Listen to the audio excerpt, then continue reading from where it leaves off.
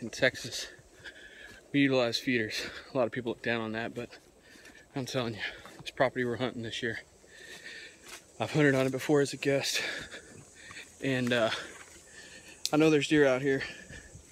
They've definitely killed some monsters, but hunting over a feeder, all you're doing is hoping to keep the deer around you.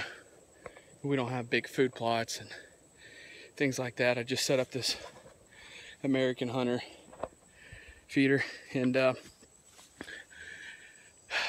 will be a full review coming of it and the shortcomings I found on it and things I feel like they could have done better, but $80, I don't know what to expect.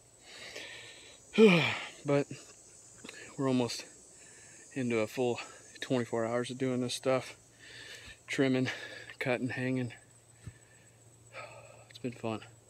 If I don't shoot a deer this year, it's not because it didn't try, didn't have hard work put in. Had a lot of sweat just dripping. Sporting my Red Arrow t-shirt. I'm gonna try out this